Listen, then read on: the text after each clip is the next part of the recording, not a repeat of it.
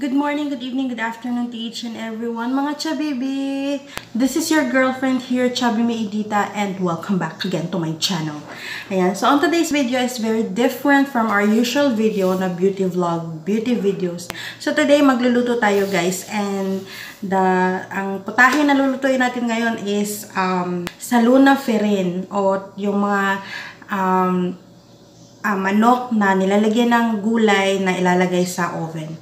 So, let's start. So, first things first, we have to clean our chicken. And I've already cut and cleaned our chicken. Depende sa inyo ha, kung pwede yung kalahati lang, basta nandun yung skin. The chicken must have a skin. And then, here, we have our seasonings. We have our chili powder. We have our, what I call this, curcum or turmeric. We have our black pepper. We have here our cumin. We have here our mixed spice. We have here our Maggi, yung chicken cubes na powder. And we have here our salt. So, ang gagawin natin dito is paghahaluin natin lahat ito. Yung mixed spice na to. And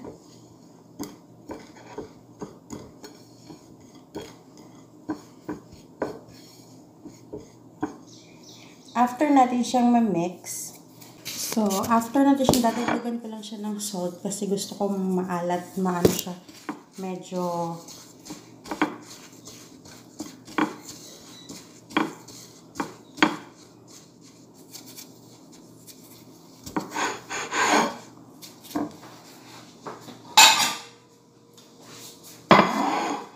so, kukunin natin yung chicken.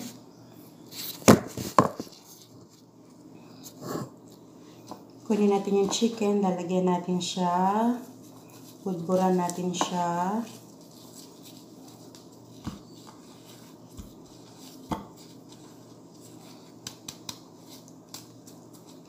Set aside.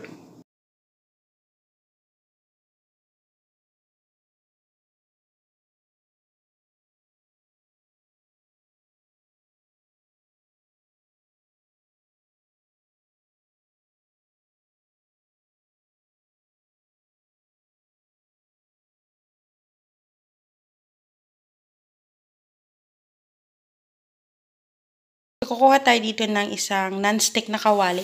So, maglalagay tayo ng mantika na 1 cup or kalahating cup ng mantika. Hindi natin kailangan na maano siya yung lulutang yung manok. Hindi siya fried chicken, guys.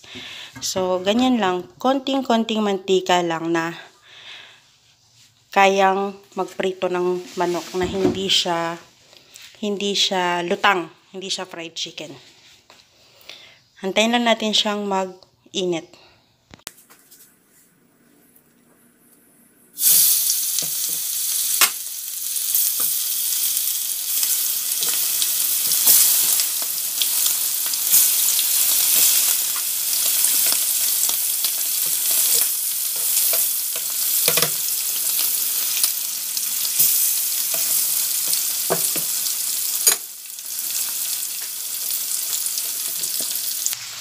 So, while niluluto yung ating chicken, maghahanda naman tayo ng mga gulay. So, ready na yung ating mga gulay, guys. Meron ako ditong patatas, meron akong carrots, meron akong zucchini. So, depende sa inyo kung anong gusto nyong gulay na ilagay. Kasi anything can do. So, after 30 minutes, guys, after 15 minutes, 10 to 15 minutes, baliktarin na natin siya.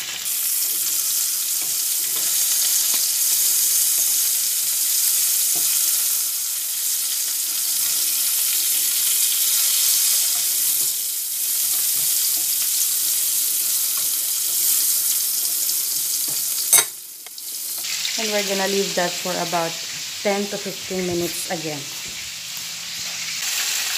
So, ready na yung ating chicken.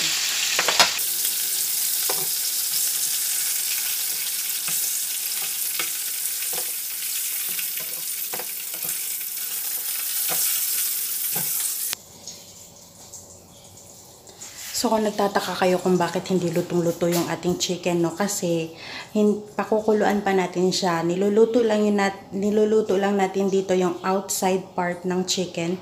Hindi talaga yung lutong-luto. So, half cook lang siya. Ang importante, crunchy yung ibabaw para hindi siya malabsak pagdating sa firin. Kasi ilalagay pa natin siya sa oven eh. Pakukuluan pa natin siya ng mga 1 hour. So, magba-blanch na tayo ngayon ng gulay. Iba-blanch natin yung ating gulay, but this time, we're not going to blanch it in water. We are going to blanch it in oil.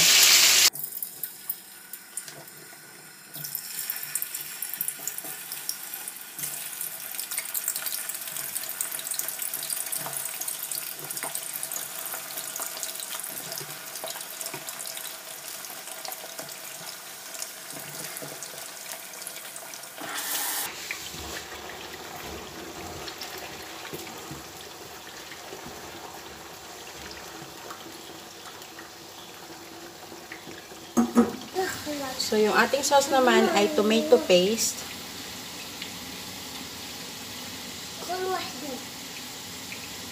Kalahati lang. Tapos, garlic powder.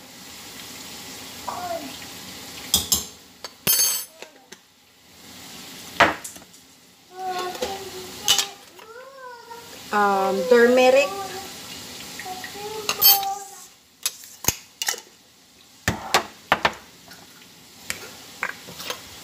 Chili powder.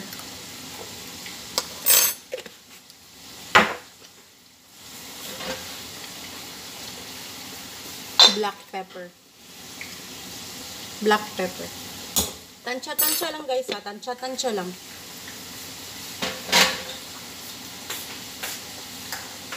Wait. 1 minute. And salt.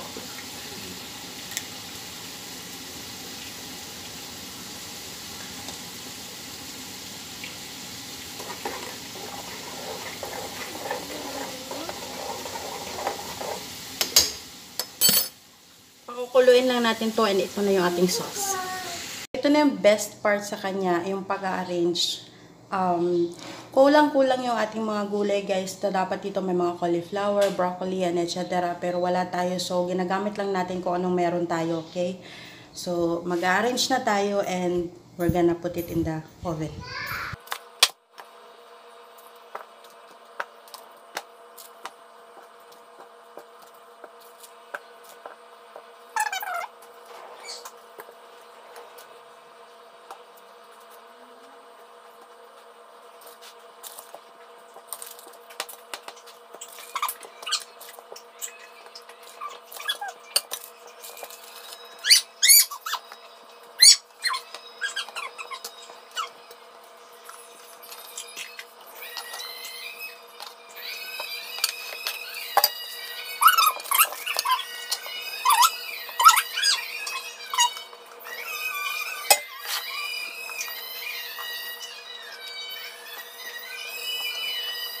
Now, lalagay na natin yung ating sauce.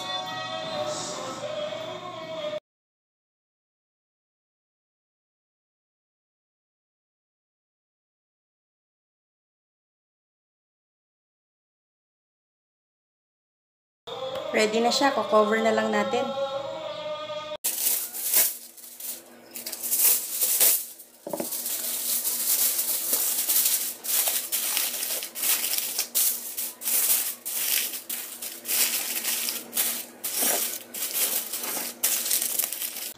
Lagyan na natin siya sa oven.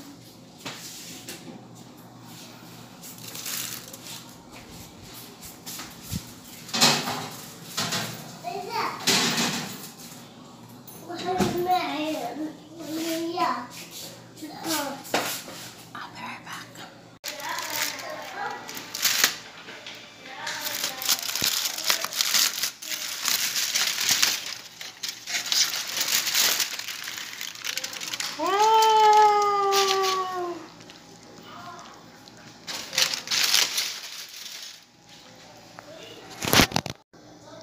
So, yan na yan guys. Luto na siya. Look at that.